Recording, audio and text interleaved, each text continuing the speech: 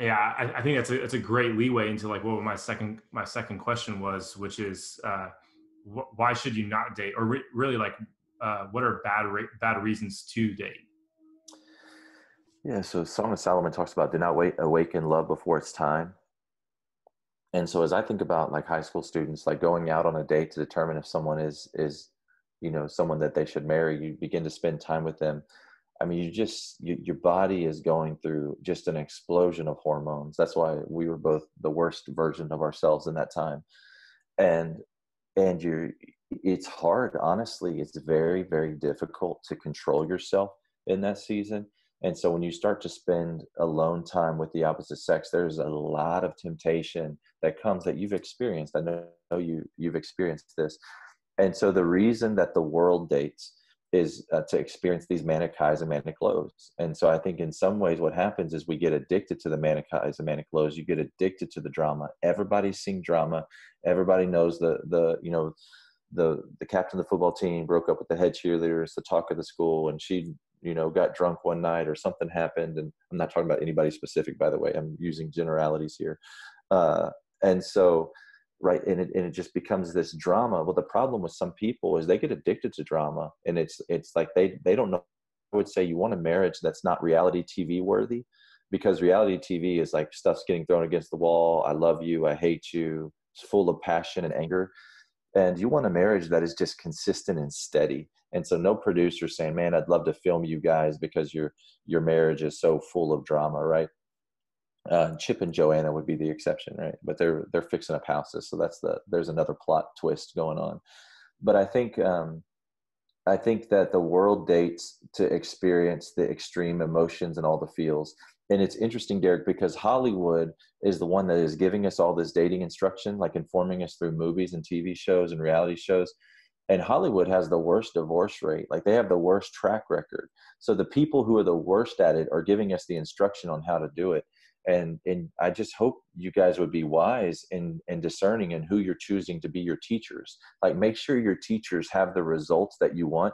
And what's crazy is there's people out there and folks that you go to school with that they want, the relationship that ends and it's crazy, but they love to get obsessed with talking about, how somebody loves somebody else, or like who Billie Eilish is dating or whatever. And it's and you don't like like look at those songs, man. Like that girl is troubled, like she's having a hard time, and you don't want the heartbreak that she's going through. No, man, I think that's all, man, that's super good. Like who are your teachers, and like just evaluating that, and like, it starts with a why, like why are you dating? And if you're wanting to date to get a spouse, like why would you date like people that aren't doing that well? I think something else I see with teenagers, and even people that are older, and you could add on to this if you want, is people date for perception. They date the person that will help them the most in the perception that other people have of them. It's almost like a popularity contest, and like it's kind of notches on the belt. And sometimes that happens with like physical encounters, but sometimes it just happens in like the person that you date, and you hope that they prop you up in some sort of way. Yeah, which is using people. There's probably students that would advocate against using people, and you see things like the Me Too movement, and there's all of these things that are happening in our society where we just take a really strong stance against using people, because it's wrong to use people. Like we love people and use tools, right? Or we love people and use things. We don't love things and use people. Pagans love things and use people. We love people and use things. And so I think that yeah, that in high school there's a real temptation to accessorize your life like a letter jacket, and you think, oh man, he's going to look really good in the picture, I'm going to really look good in the picture, and our prom pics are going to be so strong, and our Insta game is going to be strong. And yeah, you're using somebody. You are guilty of using somebody when you do that. And I would be cautious. Like here's a question: like if dating is for the purpose of marriage, like should you even date in high school? Like I think, like I tell my kids all the time, I just sit them down and I say, listen, everybody's about to go boy crazy. Like, cause I have girls, my girls are older. and say, hey, everybody in your class is about to go boy crazy. And they're like, yeah, dad, it's happening. And I'm like, hey, just watch it. Just watch what happens, because you're going to see friends get their hearts broken. Like relationships right now don't go anywhere well. And someone always wants to argue with me, because I've had this conversation for a while. They said, no, man, my parents, they were high school sweethearts. It's like, that's cute. Okay. So 1 out of 1 million, works out. That's great. So you got 1 million heartbreaks, right? People who've been in relationship after relationship after relationship.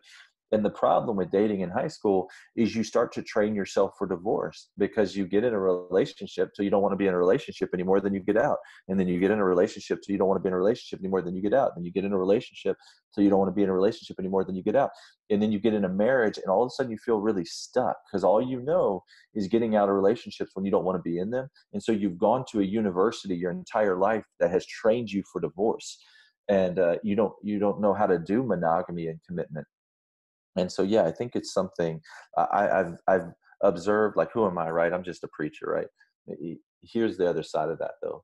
I've observed the lives of tens of thousands of young adults, tens of thousands. Like, just hear that. Like, I have had a front row seat for tens of thousands of young adults. I've seen the ones that have worked out really well. Like, they've gone and they've been successful in life, and they love Jesus, and they have a thriving relationship with God, and they have a healthy marriage, and 2 kids and a German Shepherd and a white picket fence in the suburbs, or whatever the dream is, right? Uh, I've seen the people that have gotten that and have gotten along, and they have a healthy, thriving marriage. And I've seen a lot of relationships end in disaster. And I think that some of the healthiest followers of Jesus now, because I'm not ready for marriage. And when I'm ready for marriage, then I'll step into dating. But until then, like, I'm just going to save myself the pain and the drama of the breakup, and the preoccupation of having someone that I'm having to think about all the time, and just like, what does that even mean and look like right now?